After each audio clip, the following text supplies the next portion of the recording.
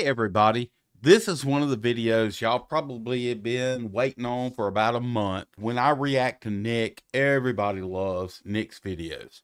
Nick is the Fat Electrician, aka Nick from Iowa, but he also has another channel called the Fat Files. In the Fat Files, he does videos that aren't military history so much, but just Nick being Nick, going off on a rant. If you have not, please go over and check out the Fat Electrician and the Fat Files, and both of those links will be in the description of this video. So y'all check him out. This is a brand new video. He dropped it yesterday. I didn't even peek at it because I was at camp. I've told y'all I volunteer for a camp for children and adults with special needs, and I spent 2 weeks doing that. I just came in. This is Saturday. I'm going to record this reaction. My son's going to edit it. Ryan, producer Ryan, he will be editing this thing and having it out by sometime Monday, which is when I want to drop every Monday. So hopefully we get this thing out on time, and I hope you enjoy this rendition. This is going to be my first look too, y'all. Let's see what's going on with Nick. Okay, I finally got around to doing that video on that time America launched a manhole cover in outer space with a nuclear bomb, and it turns out that's actually the lesser of two interesting parts of this story, because America also dropped a nuclear bomb on top of 6 people to prove that nukes were safe. What?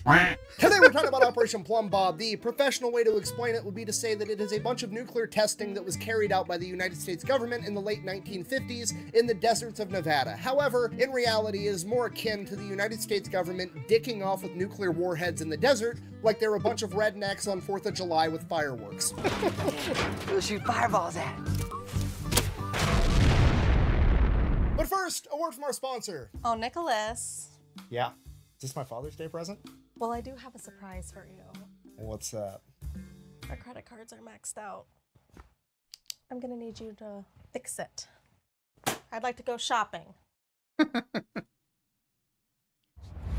I This love video it. is brought to you by Henson's Shaving. Okay, here's the deal. Henson's is a family-owned machine shop that makes parts for the aerospace industry. There's literally parts on the Mars rover that these guys made, and one day they woke up and they're like, hey, we're just gonna make the most precise safety razor on the market. And this is it. This is all they sell. It comes in aluminum or titanium. If you want to pay extra, it comes with a little stand. And then they also sell the razor blades, so you have a one-stop shop. Not because their razor blades are proprietary, because this thing will take any shaving razor blade on the market. You don't have to buy their proprietary cartridge. You don't have to sign up for their monthly delivery thing. No, you buy this one time and then you can put any 5-cent razor in it and shave for the rest of your life. So the product itself is fantastic, Like but more Paw. importantly, the company is awesome, because every time a YouTuber does an ad like this, they get sent a little media packet full of talking points, what to say, what not to say, and so on. Now, I'm not supposed to disclose this, but the brief that I got for Henson's basically said there is no script, do whatever you want, we trust you. Also, in the first paragraph, they said this, quote, if for whatever reason you don't get a good shave with our product, please let us know. If we can't help you, then don't endorse us. We think we've made one of the very best razors in the world. If you disagree, we'd rather not ask you for a non-genuine endorsement. So the razor's great, and this is the type of company that you actually want to give your money to. I'm gonna have a link for them down below. Let's get back to the video.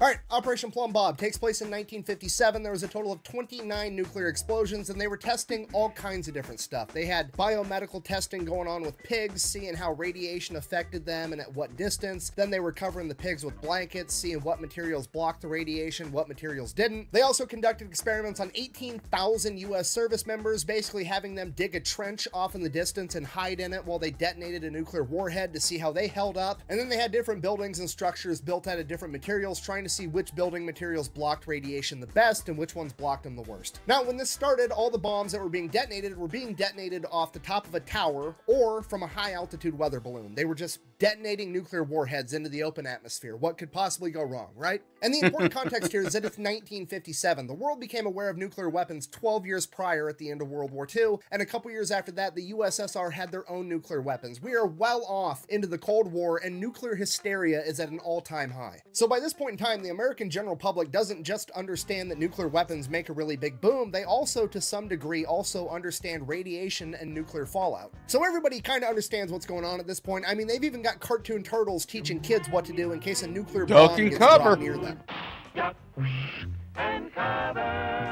So naturally, when everybody finds out the government is strapping nukes to balloons and blowing them up in the desert, there's quite a bit of concern, you know, like, hey, maybe that's a bad idea. And then everybody finds out this is actually how the government's planning on protecting them from a nuclear strike from the Soviet Union. Everybody finds out this is actually how the government's planning on protecting them from a nuclear strike from the Soviet Union by taking one of our nukes and blowing up the Soviet nuke in the sky right above everybody's heads. Ladies and gentlemen, the Genie air-to-air missile. Okay, you gotta remember, this is the 1950s. There's no intercontinental ballistic missile that can reach from the Soviet Union into America yet. So this means that the only nuclear strike risk really comes from Soviet bombers flying into America and dropping their bombs. So we gotta be ready to shoot down these planes, right? Obviously. Problem, again, it's the 1950s. There's no sophisticated anti-air systems yet, okay? There's not really any air-to-air missiles that our fighter jets can shoot accurately. So the going theory was that we're going to use this nuclear fucking missile and shoot it at an entire formation of Soviet planes and blow all of them up at once. Genius! Okay, and on a rudimentary level, this makes complete sense, right? If you can't be accurate, you increase the margin of error. If you're not good with shooting a pistol, maybe grab a shotgun, it's easier to hit your target. However, what they've went and done with the Genie missile might be a little bit of overkill, because what they've essentially said is, well, I'm not very accurate with air-to-air missiles for shooting down planes, so instead, I've opted to create a spawn point for the fucking sun. So naturally, now everybody's absolutely terrified, and the government's like, guys, calm down. It's gonna be completely fine. There's no, you know what? I'll just prove it to you. Give me 5 volunteers and a camera guy, but don't tell him what he's doing. On July 19th, 1957, the United States government detonated a Genie air-to-air nuclear missile with a 1.5 kiloton warhead directly above the heads of 5 U.S. service members that volunteered to be there, and a camera guy that was not informed of what he was doing until a couple hours beforehand. Holy crap. I'm out. What? You cannot pull out of this. I'm pulling out. We're way too deep to pull out. I'm pulling out. No, we are not. You're leaving it in. I've been pulling out for years, son. And in your head, you're probably picturing like 5 dudes in hazmat suits with a welding mask on. No, it's literally 5 bros in their military uniforms standing in the middle of the desert with no glasses, making direct eye contact with a nuclear explosion while one of them is holding a sign that says Ground Zero, Population 5, because that shit's funny. We felt a well, one of them's got sunglasses. A very bright light. A fireball. It is red. The sky looks black about it. It is boiling above us there. It is rapid. Lose its color. There is the ground wave. It is over, folks. It is tremendous. Directly above our heads. It went. Okay, now let's just take a minute and appreciate the fact that you've probably just witnessed the most testicular fortitude ever captured on camera. Secondly, let's also admire the fact that the sign that says Ground Zero, Population 5 is not only funny at face value, but it's hilarious that they only counted the 5 of them in the camera and not the cameraman himself, because even back in 1957, they knew that the cameraman never dies. I'm actually like Frodo Baggins. And out of respect for them being, to the best of my knowledge, the only 6 people that have ever volunteered to have a nuclear warhead dropped directly above their foreheads, I'm going to go ahead and read their names off. The cameraman's name is George Yoshitake, and the 5 service members are as follows: Colonel Sidney Bruce, Lieutenant Colonel Frank Ball, Major John Hughes, Major Norman Bodinger. Wow. This isn't just enlisted men that are forced to be out there. This is a major, or these are majors, lieutenant colonels, and a colonel. This is 06, 05, and 3 04s. These are officers that stepped up and did this. So, good on them. and Don Luttrell. Apparently the cameraman, Mr. Yoshitake, had filmed a bunch of other nuclear tests in the past, and he thought that this was going to be no different than all the other ones, you know, where he's miles and miles away just filming a mushroom cloud, and he didn't know that they were going to be dropping the bomb directly above him until like a couple hours beforehand, and he was already there. After arriving to the test site, he was briefed on what was going to go down, and according to him, he was pretty much completely unfazed. He did not care at all, and he was 100% game to partake in this experiment, which I think we can all agree is gangster as fuck. Oh, yeah. What did you picture? I walk in there like a fucking gangster. And then he goes on to live a normal life until he passed away in 2013 at the age of 84. And the other 5 service members that were also involved in this experiment all lived full, happy lives. As far as I could tell, the youngest any of them passed away was 71, and the rest of them all lived into their 70s. And while it's great that they were all okay, the PR stunt itself wasn't really that effective because the general public wasn't swayed very much by it. They still wanted them to stop blowing up nuclear bombs all the time. So finally, the US government's like, fine, we'll stop blowing up so many bombs in the desert. And the American people are like, and above the desert in the atmosphere. Okay, fine. And above the desert in the atmosphere. And in the ocean. Fine. We won't detonate nuclear bombs in the ocean either. And then they went to Baxterville, Mississippi, and did it in a salt dome. That is a story of how nuclear testing finally came to an end. No, I'm just kidding. The government then decided to opt for the loophole, and they were going to bore a 500-foot deep hole in the middle of the desert so that they could blow up a nuke underground, because nobody would be mad, because people were only mad about on the surface, in the atmosphere, and in the ocean. Surely, blowing one up underground wouldn't be that big of a deal, right? I mean, what could go wrong? Delete me! What are you doing? I already did the ad. Delete me is gonna do every episode from now on. Really? Yeah. Wait, how much are they paying? Don't worry about it. Anyways, you guys know the deal by now. It's pretty straightforward. You give Delete Me money, they turn around and they make sure the data brokers on the internet aren't selling your personal information, and after they get it all taken down initially, they continue to monitor it and make sure nobody else starts selling it in the future. So if you're interested, I'll have a link and a discount code down below. Let's keep going. I mean, I'm not an overly smart guy or an explosions expert or anything, but I mean, off the top of my head, I've got some concerns. Primarily, I've seen the cinematic masterpiece Armageddon, where Bruce Willis convinced me that a bunch of dudes that work on an oil rig are easier to train to be astronauts than teaching astronauts how to drill a fucking hole. I mean, that was the entire premise of the movie. Drill a hole, stick a nuke down it, blow the planet you're on in half. I understand 500 feet probably isn't deep enough for that to be realistic, but still, nothing good can come of this. You're gonna, like, piss off King Kong or unleash that Balrog thing that killed Gandalf. Godzilla. Something bad is gonna happen. Now, luckily, they're not planning on detonating a nuclear warhead in this hole. They're just planning on blowing one up. And what I mean by that is the premise of this experiment was basically, remember, we're worried about the USSR bringing bombers, planes, and dropping a nuclear bomb on America. And we're planning on shooting those USSR bombers down. Essentially, we're going to blow up those planes that have a nuclear weapon on board. They want to know what happens when you blow up a nuclear weapon with a conventional type bomb or missile, right? So they're going to stick a nuclear warhead in the hole with another bomb, and they're going to blow up the conventional bomb and see if that blows up the nuclear bomb as well, because we need to know that. And the going theory is that the nuke is not going to explode because nuclear bombs have to be set off in a very particular way, and if they don't get set off in that exact way, there's safety measures that are actually supposed to kill the nuke rather than set it off. But that's all theoretical, and there's only one real way to actually test it, right? You're gonna back throw up, it in the ground, camera, yell "World Star," and see what happens. So that's exactly what they do. July 26, 1957, they have the first underground nuclear test ever, known as Pascal A. Takes them all day to set it up. They got to lower the device down this hole. They get everything ready. Then on top of the hole, you know, in case the nuclear bomb does go off, they lower a 5-foot thick slab of concrete that weighs thousands and thousands of pounds. Wow. And then on top of the hole, they have some kind of lid. I'm not sure what material it was. They didn't say. Lead. On top of the lid, there was a bunch of sensing equipment, because remember, lead they're not would be expecting my a big guess. explosion. They're expecting a really small explosion, and they want to get as much data from it as possible. So they have like sensors and cameras aiming down the hole through this lid. And I will now let the head scientist in charge, Bob Brownlee, take the story from here. And I quote, "They finally got it down the hole, by my recollection, about 10 o'clock at night or so. There wasn't much time to go back to Mercury, go to bed, get up the next morning and shoot it. So somebody said, why don't we just shoot it now and then go in? And it was the world's finest Roman candle, because at night it was all visible. Blue fire shot hundreds of feet into the air. Everybody was down in the area, and then they all jumped up, jumped in their cars, and drove like crazy, not even counting who was there and who came out of the area.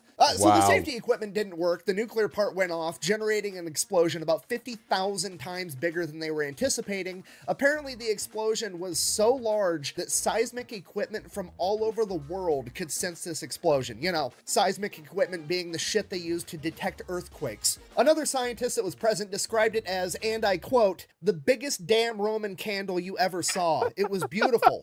Big blue glow in the sky." And because of this, the United States government comes to the realization, okay, maybe underground nuclear testing isn't that great of it. I'm just fucking with you guys. They redid the exact same experiment like a month later, August 27th, 1957. And they didn't really change a whole lot about the experiment. They took the device, they stuck it down the hole, they put thousands of pounds of concrete directly on top of it, and then the only thing they did change was instead of whatever lid they were using before that they could like put sensors through and shit, they went and tried to control the explosion by getting a 2,000-pound manhole cover, and then they welded it shut over the top of the hole. They then took the best high-speed camera they could find and aimed it at the manhole cover, because if the safety device failed again, whatever happens to the manhole cover was, and I quote, "scientifically interesting," aka they're just doing Mythbusters shit with DOD money. So they detonate the bomb, the safety device fails, the nuclear portion goes off, and in hindsight, what happened is when you have a nuclear bomb go off with thousands of pounds of concrete directly on top of it, that concrete is instantly vaporized and turned into gas, and then that gas is pretty also instantly superheated, and superheated gas expands a lot, and this is an enclosed environment because they welded the manhole cover shut. If you're not picking up what I'm putting down, the scientists just made a big turned the planet boom into a fucking potato gun and launched this 2,000-pound manhole cover, presumably into outer space. Yep.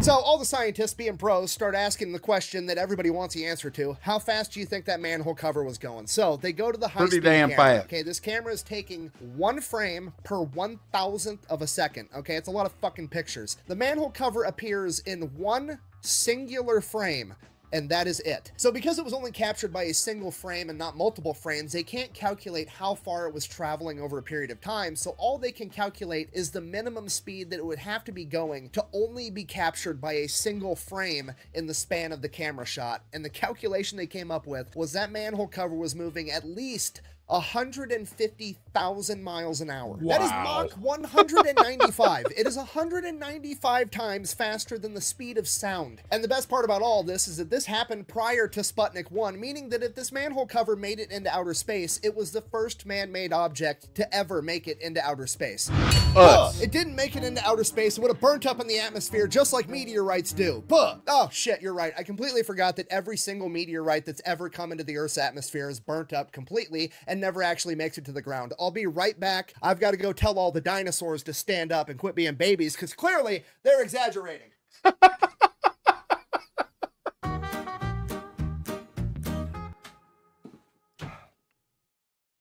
Guys, they're dead. This is completely different from a meteorite for multiple reasons. For one, a meteorite's never been made out of 2,000 pounds of refined steel. For two, a meteorite's moving at about 30,000 miles an hour when it collides with the Earth's atmosphere. This thing's moving at 150,000 miles an hour, and space is only 62 miles up, okay? This thing made it to outer space in a second. Even friction was like, what the fuck was that? Thirdly, the collision with the atmosphere is nothing like a meteorite, right? A meteorite is a rock traveling through the vacuum of outer space with no other forces acting upon it, and it collides with Earth's atmosphere, and then it gets slowed down and it gets burnt up, okay? The manhole cover isn't just moving at 150,000 miles an hour through the atmosphere. It is being propelled by a channeled nuclear explosion with all of the gases, aka the atmosphere behind it, also moving 150,000 miles an hour in the same direction. Yes, science! Okay, and just to be clear, I'm not saying that I'm correct. I'm simply saying I'm incredibly ill-equipped to answer this question accurately, and no offense, but there's about a 99.999% chance that you are too. So my verdict in regards to this manhole cover is going to be that it's still up in the air.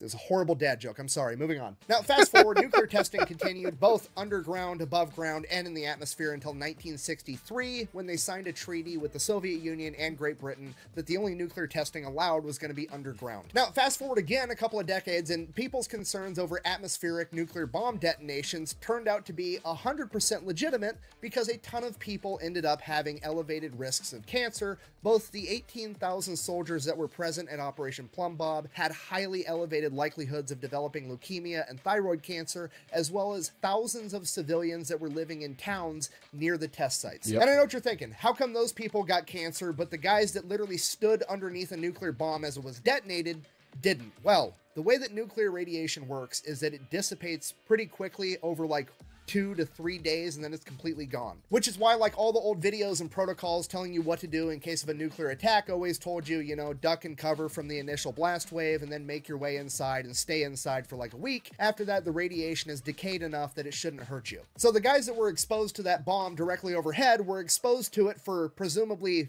10, 15 minutes before they dipped and left, whereas a lot of these soldiers were exposed to repeated nuclear explosions over and over again. Where these towns, the explosions would go up into the atmosphere and the radiation would be caught in the wind, and it would just carpet these towns with radiation for days over and over and over again over the course of years. Hundreds of nuclear detonations exposing these people to radiation. Now, fast forward like 3 decades to 1990, the United States government, with its infinite charity and outstanding moral compass, finally decides that they're going to pass the Radiation Exposure Compensation Act, where they're going to pay these people that were wrongfully exposed to radiation due to their negligence. If you got cancer and you could prove that it was because of them, they would go ahead and they would give you $75,000 in one lump sum if you were a soldier on the ground, or if you were an innocent civilian just living your life in a town miles and miles away, they would give you $50,000. There's no other legal course that you could take. You can't sue them for more. You can't reject it. Just,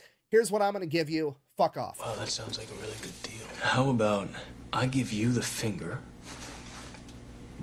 Okay, just so we're on the same page with this, the United States government takes your tax money, whether you want them to or not. You don't get an option. They're taking your money, okay? They then turned that money into radiation that they used to poison Americans with and give them cancer. Then, 30 years after the fact, they decided, you know what, we should make things right by giving the people that survived this long and can actually prove it was our fault, we'll give them like 50 grand.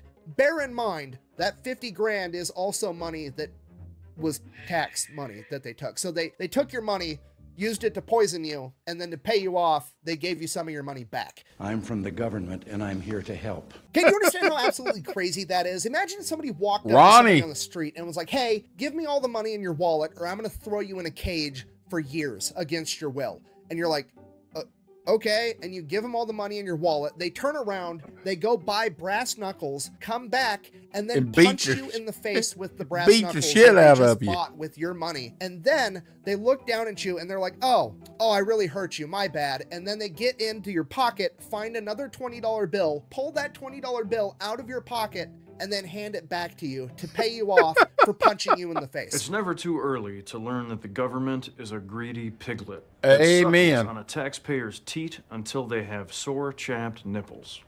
I gotta end this video. I feel radicalized. In conclusion, this has been the story of 6 crazy bastards that volunteered to have a nuclear bomb detonated directly above their head, and that time that America may have accidentally launched a manhole cover into outer space, potentially becoming the first man-made object ever, and that time that the US government poisoned tens of thousands of people with radiation, giving them cancer, and basically had no consequences for it whatsoever. Thanks for watching. Video. Channels, go buy some merch over at thefatelectrician.com. Quack bang out. Great job, Nick. Government giving people cancer with 0 consequences while trying to tell me I can't drink raw milk. I don't even want to drink raw milk. I'm just mad they think they can tell me I can't.